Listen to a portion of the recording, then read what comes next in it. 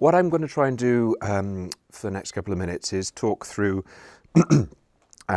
why we have these problems when we've got such great stuff to do and we share it with people. It doesn't always sustain. Why we've got organisations that can undo lots of good work overnight, and how we can sort that out. And as a corollary of that, I'm going to talk about why, for some reason, we've got all this research that shows this is the right thing to do, but seems to be completely ignored. So what do we do about that as well? So fingers crossed I'll get through that. So I want to share this framework with you, which is really important when you understand why all this stuff happens and how to sort it. The way we think governs the systems we put in place, which governs what we get, performance. And we identify performance from the perspective of the citizen. So rather than the organisation. So thinking system performance, I'm going to share a story with you to illustrate this. So Edna is an 84-year-old lady. This is a true story. She was 84 when we found this out. And she had care in the morning and the evening. And she spoke to her carer in the evening and said, would you mind just taking my bins out, please? They're going to collect it in the morning. What do you think the carer said? Not allowed. That's right. It's not the care plan, not allowed. But you can phone social services and they'll sort it out for you. So Edna does that. She phones social services and she gets through to the call centre, who are all very polite and lovely people. They're smiling when they're talking to you and all that sort of lovely stuff. And they say, hi, so-and-so social services, how can I help you? Oh yeah, I'd like someone to help me with my bins. Sorry, could I stop you there? Could I have your date of birth, please, and your address? Okay, and we've got all this recorded, so we heard all this. Yes, how can I help you? Yeah, I'd like someone to help me take my bins out. All right. Oh, hi, Edna. Yeah, we know you. Because for various reasons, as you know, people come back and back and back in social care because we don't get it right. So we've got Edna on the phone now, and she says, oh, I want someone to take my bins out. They say, all right, so you want to make a referral to have your care plan amended so someone can bring the bins out? Yes, I guess so. Just want my bins taken out. Great. We'll pass that on to the social workers and they'll sort that out for you. So they pass it to the social workers. Now, the social workers have learned that some of the stuff they get from the front end isn't very good, so they have a duty social worker who checks it all to make sure. As it happens, Edna's information is okay, so they pass it to the manager, who needs to allocate it, of course. Then it goes to the social worker. In this particular system, it goes back to the social worker who knows Edna, which is a good thing, but that's not always the case. It can go to a brand new social worker. Social worker says, yes, that's fine. The bins can be taken out. Take it back to the manager. There's admin steps in here as well, but it would take about 45 minutes to write them all. So, manager then authorises it, goes back to the social worker. Social worker then passes it to the brokerage team, who are the people who talk to the care providers. Brokerage team then send it to the care provider, to the manager, who sends it to the scheduler in the care provider, who then passes it to the carer, who takes the bin out. Yay! Well, I haven't said where it is, but no. So the good news is that only took 6 weeks and only 9 people need to be involved in that. But without dwelling too much, that's not really very good performance for all sorts of reasons.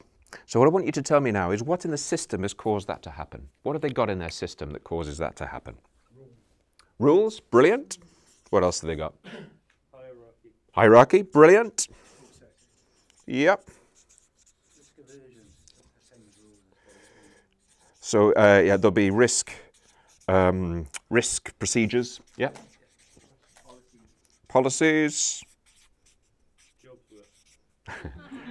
Well, what in the system has caused that? Culture of fear. So what have they got in the system? Cool. So there's disciplinary processes. Yeah. Yeah. Cool. Inflexibility. Yeah, and what's caused that? The care, I guess, in principle, the kind of defined care package. Cool. And the things that fall inside that and the things that are defined falling outside that. Brilliant. Demand management. Yep. So demand management processes. Why 9 people involved? What have they done to their system? They've siloed it.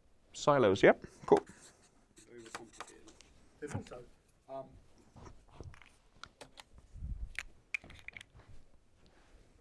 don't know how to phrase this. I've only got 10 minutes. But they've created unnecessary work for themselves, haven't they? They're paying themselves to do things which nobody wants them to do. Well, that has, yeah.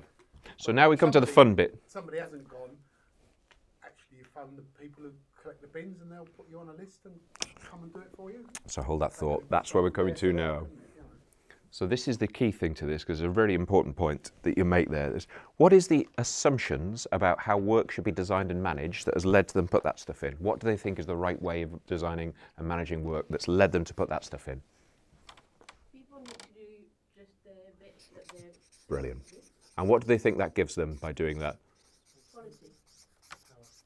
To do just their bit, yeah. Brilliant. Efficient, yeah, and quality. Everybody has a little bit to do, then they'll get very good at that bit. Cool, yeah. Hence improving quality and being efficient. Fantastic. What other logics have they got? There's the role demarcation and the... Yeah, that's, yeah. Roles, yeah. Yeah. So they believe that is efficient and improves quality. Cool. And also, that's also linked to employment rights and a history of people being exploited. So there's, you know, this is the only... Through the, we'll negotiate with management to make sure that you're not making me work. So this is the way to stop people being exploited. Brilliant, yeah. Yeah.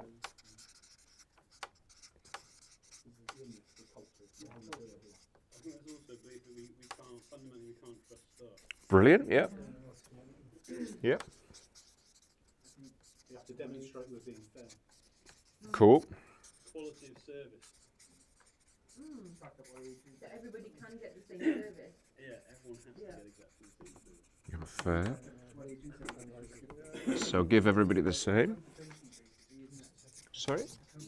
Yep. So having the hierarchy, splitting it up into chunks gives us accountability. Fantastic. Must be safe. Yeah.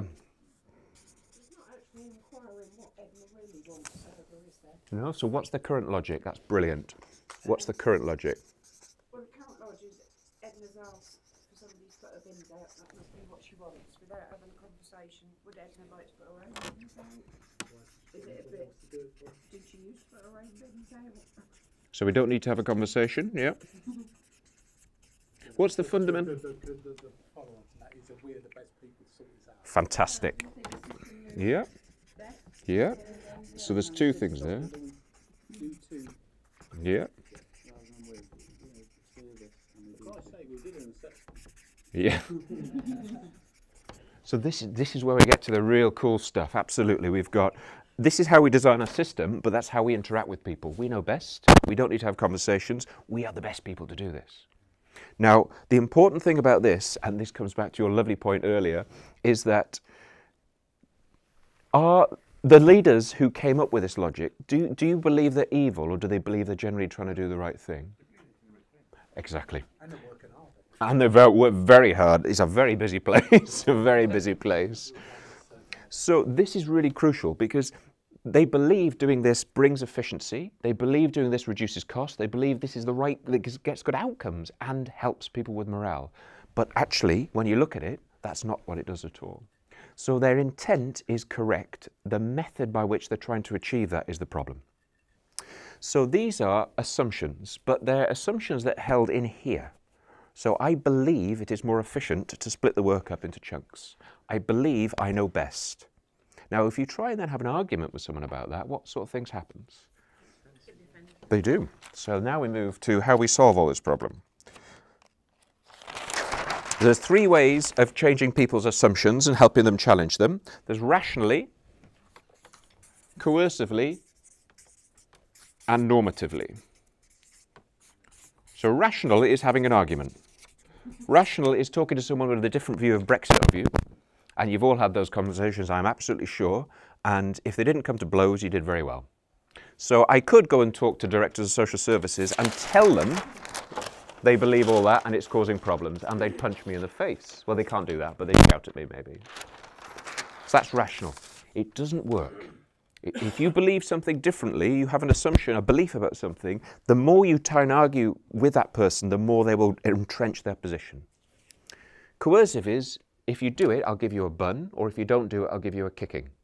That doesn't change anyone's opinion or thoughts or assumptions. They'll just do whatever it takes to avoid the kicking or to get the bun. And we don't have coercive power over the organisations we're working with anyway, so it's of little use to us. Normative. I think that's really interesting when you wrote coercive. I thought about the kicking, but I didn't think that actually giving a bun is also... That's coercion too, yeah. So this is normative, where someone has an experience for themselves and realises that their current assumptions are causing problems. So I don't write reports. I take directors of social services to go and study this. So that's my counsel to you, is the research will have zero effect on people, but if you can get them into the work to see the consequences of what's currently happening, they have an emotional reaction to it. And if they wake up at 3 in the morning, that's brilliant. If they're crying, that's even better. Yeah, because they've realised that their current assumptions aren't correct. So they then come up with other ones, which Bob has already told you about, change their system and create much better outcomes. And perfect for Edna is, we don't mess around in Edna's life. We create a resilience around Edna, so she's got loads of people to help her with her bin. And we get out of the way. So if anyone would like any advice, if you're in a situation where you need to get someone to do something differently, a leader or whatever, just give me a shout. I'm happy to help you if it is of use to talk about designing normative experiences for people so they can see that for themselves. Thank you for your time. Sorry I ran over. Thank you very much. Cool.